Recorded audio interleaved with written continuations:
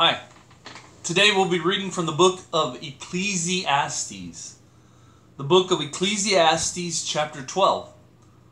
The book of Ecclesiastes chapter 12. Right before the book of the Song of Solomon is the book of Ecclesiastes. And we'll be reading from the last chapter, chapter 12. And we'll read verse 7, 13, and 14. Let us start with a word of prayer. Heavenly Father, we sure do thank you for the time again that we have with you, that we're going to be in your word. And Father, I pray that as we look at your word that you'll speak to us. Father, may you change our minds. May you show us our focus where it needs to be. Father, just show us what our passion should be. We know that it should be for you. Father, I just pray that your Spirit will work in our hearts and in our minds. And we'll pray this in the name of Jesus. Amen. Ecclesiastes chapter 12, verse 7, verses 13 and 14. And in verse 7 it says, "Then shall the dust return to the earth as it was, and the spirit shall return unto God who gave it." Then skip down to verse 13. It says, "Let us hear the conclusion of the whole matter. Fear God and keep his commandments, for this is the whole duty of man. For God shall bring every work into judgment with every secret thing, whether it be good or whether it be evil." You know, it's so easy to get wrapped up in the things of this world. Whether it be work, hobbies, could be politics, money, current events, sinful activities. And when people find themselves so caught up in something that absorbs their time and energy, and it has nothing to do with God, the whole book of Ecclesiastes pretty much tells us that it's vanity. You know, you look at Solomon, and Solomon let himself do whatever his mind set to do. It had nothing to do with God. If he wanted to do something, he did it. If he wanted to partake of something, he did. Whatever he wanted, that's what he did. And as he's going through the book, you know, he's showing us that living a life like that with no attention to God, it's vanity. I mean, it's pretty much useless. And when we look here in the Bible, it shows us how fragile life really is.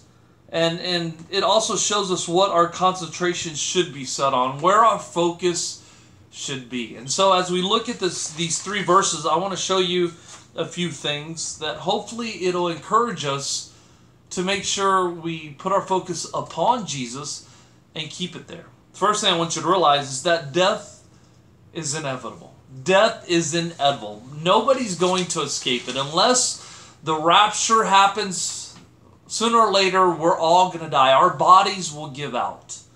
Looking at verse 7 again, it says, "Then shall the dust return to the earth as it was, and the spirit shall return unto God who gave it." You know, the dust will return to the earth, and the spirit shall return unto God who gave it. Nobody knows when they'll die.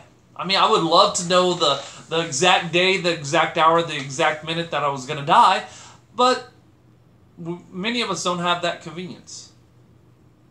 But we're all going to die. And we know that it's inevitable. Since this is the case, should we not get the most out of life? Man, I'm one of those that believe that God gave us things in our life to enjoy, and we should enjoy them. You know, whether it be your children, whether it be your friends, whether it be your family, whatever the case, I believe that God has given us a life that he expects us to enjoy, and we should enjoy it. But also realize that knowing the dust, which is us, our bodies, will return to the earth, and the spirit shall return unto God who gave it. So it's all going to happen. We're all in the same boat. One day our bodies will give out and we will die. And the part that says every soul returns to God, I think that's important for us to ponder too, because, you know, as saved individuals, we know that one day when we die, we will stand before the judgment seat of Christ. Keep your finger marked there, but go to 2 Corinthians chapter 5, verse 10. 2 Corinthians chapter 5, verse number 10. The book of, in New Testament, the book of 2 Corinthians, chapter 5, look at verse number 10. The book of 2 Corinthians, chapter 5, look at verse number 10. In 2 Corinthians chapter 5, verse 10, it says, "For we must all appear before the judgment seat of Christ, that everyone may receive the things done in his body according to that he hath done, whether it be good or bad." So as Christians, we know that we have the luxury of one day standing before the judgment seat of Christ. It's not to be judged for sin. It's not to be judged for hell. But it's to be judged for reward. The gifts that we may be given so that we can give them back to Christ. But not only the saved, realizing that we'll have to give an account, every soul returns to God. But we know that the saved will return before the judgment seat of Christ. But those that have never put their faith and trust in Jesus Christ, their soul will return to God also. You know, people say, well, if they don't have Christ in their life, then they don't have God. So therefore, how could their soul return to Christ? Because the unsaved, their souls will return to God the Father. And the sad thing is, when they stand before Him, it will be for eternal punishment. Finger mark there. Still, let's go to the book of Revelations now. Revelations chapter 20. Very real truth here. Revelations, last book of the Bible. Revelations chapter 20, look at verse 11. Revelations chapter 20, look at verse number 11. The last book of the Bible, the book of Revelation, chapter 20, beginning in verse 11, and it says, "And I saw a great white throne, and him that sat on it," that's God the Father, "from whose face the earth and the heaven fled away, and there was found no place for them. And I saw the dead, small and great, stand before God, and the books were open, and another book was opened, which is the book of life. And the dead were judged out of those things which were written in the books, according to their works. And the sea gave up the dead which were in it, and death, hell, and hell delivered up the dead which were in them, and they were judged every man according to their works. And death and hell were cast into the lake of fire. This is the second death. And whosoever was not found written in the book of life was cast into the lake of fire." See, a person that has never put their faith and trust in Jesus Christ, that has nothing to do with God, that doesn't want to hear about religion whatsoever, the sad fact is that when their body gives out, when they die here on this earth, their soul will return to God the Father at the great white throne. And then and there, they shall be judged for their sins. And the sad thing is, they will receive an eternal punishment. We should make the most out of life, knowing that death is inevitable, knowing that God has blessed us. We should take advantage and enjoy the things that we have in our life, but realize that we're all in the same boat. That our bodies will return to the dust, but our spirits shall return unto God who gave it. So first of all, understand death is inevitable. Second thing I want you to realize, going back to the book of Ecclesiastes chapter 12, second thing I want you to realize, Ecclesiastes chapter 12, look at verse 13. And it says, "Let us hear the conclusion of the whole matter." See, the second thing I want you to realize is that when you look at verse 13, it puts our lives into perspective. It puts our lives into perspective. It says, "Let us hear the conclusion of the whole matter." And what Solomon is saying, he's saying this is what life is all about. And then he's going to list some things, but he's trying to grab our attention, knowing that he lived a life of excess, a life of extravagance. Now he's come to a point in his life where he's saying, hey, learn from my mistakes. Learn from what I've gone through in my life, and understand this, that we have to come to that point of realizing what life is all about. Solomon has done everything under the sun. He's lived a life of excess. He lived an extravagant lifestyle. And now he is saying he has discovered what life is really about. What the key to what life is all about. You know, so many times people say, well, what is my purpose of life? What is the reason for life? And Solomon is about to hatch it open for us. Going back to verse 13 of Ecclesiastes chapter 12. Again, he says, "Let us hear the conclusion of the whole matter." And then the first thing he says, "Fear God." Fear God. He's saying, respect God Almighty. You know, realizing that God is a God of love. And God went through great lengths to show us his love. Realizing that he loved us with such a passion. He loved us with such a fervent and just incredible type of love that he was willing to give his son to die a horrible death in our place.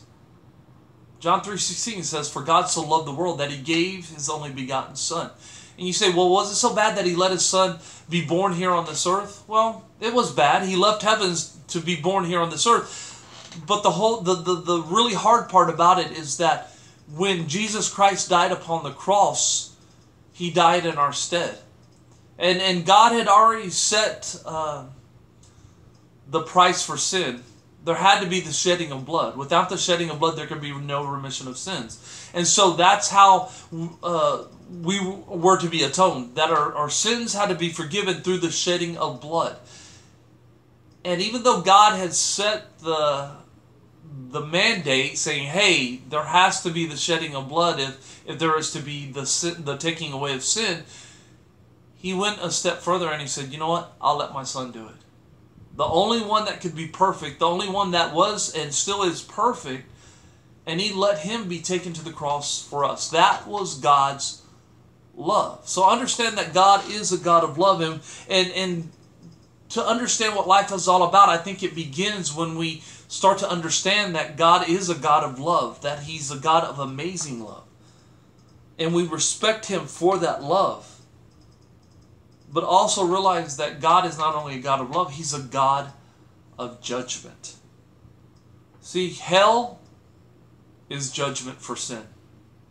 I mean, we know that hell was created for Satan and all of those angels that followed him, but it expands daily because of man's failure to accept God, to accept Jesus Christ, to accept what was done upon the cross. If you're watching this, let there be no doubt in your mind the extent of God's love for you.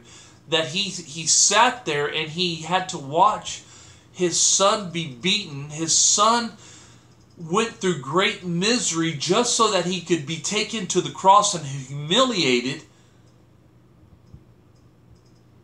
And he allowed that for you. Whoever's watching right now, he allowed it for you because that's the extent of his love. He severely loves us. But on the other side of that, realize that God is a God of judgment. And I believe that that judgment is there because he's made this possible that, hey, if a person would just accept Christ, believe in your heart, knowing that Christ died for you, and if you'll just accept what he did upon the cross and ask him into your life and ask him to forgive you your sins, you'll be saved. But hell was set up, and I believe that part of God's judgment is because people may know about it, but they don't take advantage of it. If God is a God of judgment, then understand that God is a God of love. And he went through great lengths to show us his love. But if a person rejects that love, rejecting Jesus Christ is rejecting God's love, then hell is your punishment. Going back to Ecclesiastes chapter 12, look at verse 13 again. It says, let us hear the conclusion of the matter. This is what life is all about. He says, fear God, respect God. And then he says, and keep his commandments. You say, well, what are his commandments? This book right here, Holy Bible. That's God's commandments to us. And he expects us to read it. Daily I read from my Bible. Daily I open it up and I read from it. You say, well, why do you do that, Kenny? Because I want to know what God's commandments are for me.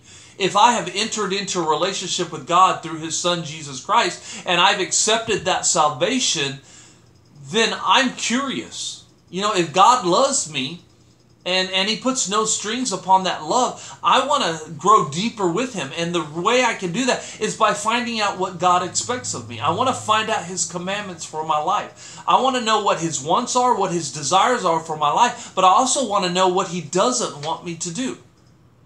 The Bible says keep his commandments. If we want to know what life is all about, it's respecting God, but also growing deeper in our relationship with him. Because once you read the Bible and you start to find out his commandments, it helps you to grow closer to him. It's just like any people, a couple that's married, a man and a wife, when they're married, in order to grow closer to them, you have to find out more about them. And when you find out more about them, you understand what their likes, what their dislikes are. And it allows you to keep from doing those things they dislike or doing a whole lot more of the things they like. And in doing so, you please them, but you grow closer to them. And the same is true in our relationship with God, with Jesus Christ. Finding out what his likes, what his dislikes are, doing those things he loves and he likes, but making sure you don't do those things that he dislikes, that he doesn't want us to do. See, if you want to have your life and for something or someone to put your life in perspective, that's what Solomon is doing right here. He's saying, hey, let's figure out what life is all about. He's saying, number one, fear God, respect God, but then he says, keep his commandments. And look how he ends verse 13. He says, fear God, keep his commandments, and then it says, for this is the whole duty of man. This is what we're supposed to be doing on this life. Fearing God and keeping his commandments. You say, well, that doesn't sound like a lot of fun. But once you grow deeper in your relationship with Christ, you understand that that is fun. That it becomes a joy in your life to be able to live a life that is righteous with Jesus Christ. This is the whole duty of man. You want something simple, you want some kind of purpose in your life, respect God, keep his commandments. But the third and last thing I want you to see, going back still in the book of Ecclesiastes chapter 12, look at verse 14. It says, for God shall bring every work into judgment with every secret thing, whether it be good or whether it be evil.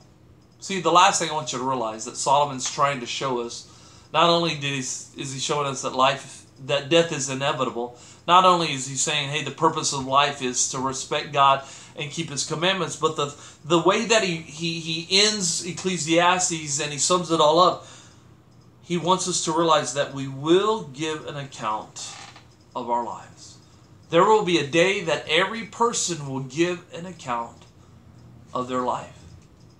For the unsaved, we know that it's at the great white throne judgment, and it only ends in misery. It only ends in hell. But for us as Christians, we will have to give an account of our lives. And here he says, bring every work into judgment with every secret thing, whether it be good or whether it be evil. See, you can live your life and you can have your little secret sins and you say, well, no one knows about them and no one will ever find out about them. Guess what? God already has. God knows everything about you. And there will come a time that when your body gives out and you stand before Christ, you will have to give an account of your life. Keep your finger marked there. Go to the New Testament again, Romans chapter 14, verse 12. Look at Romans chapter 14, verse 12. The book of Romans chapter 14, look at verse number 12.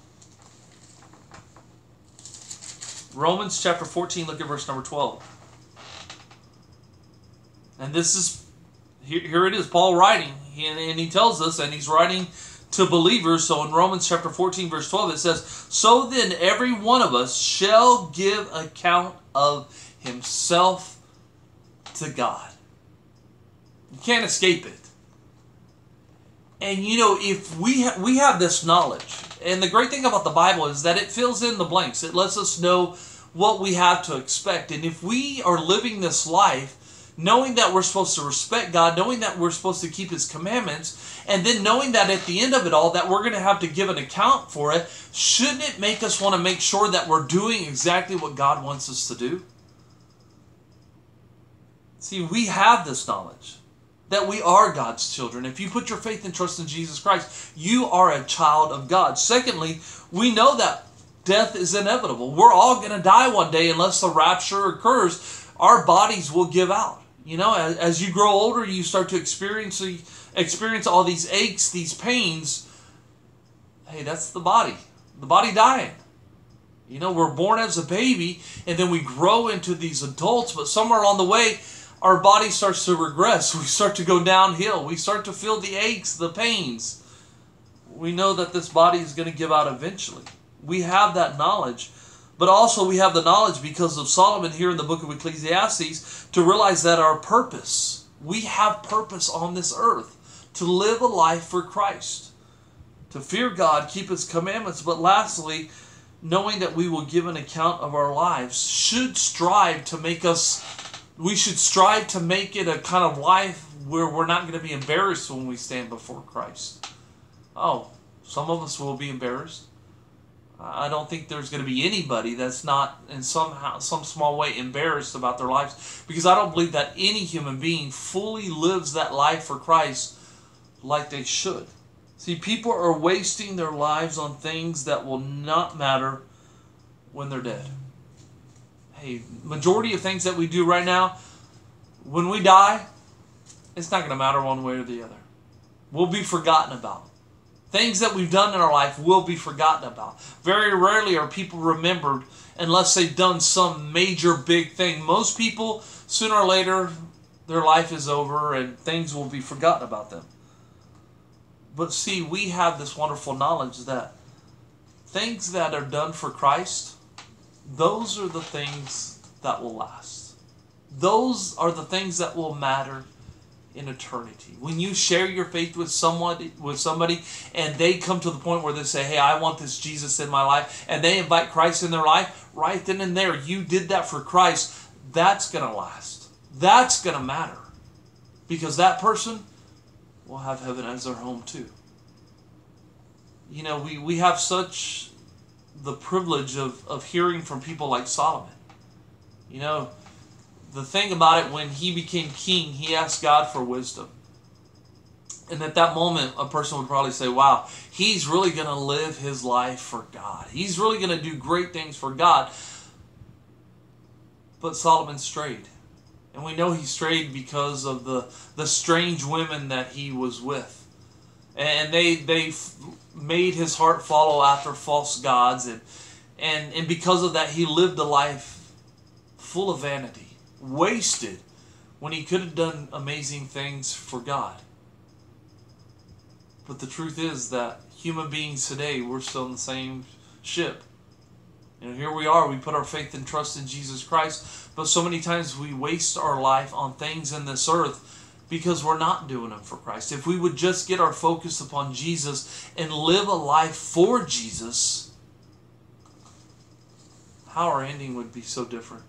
How many people's lives would be different in the end if we would just keep our focus upon Jesus Christ.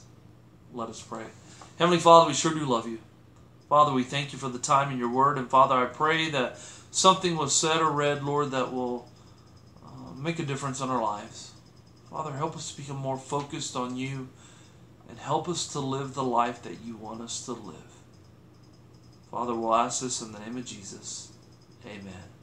Hope this finds you well.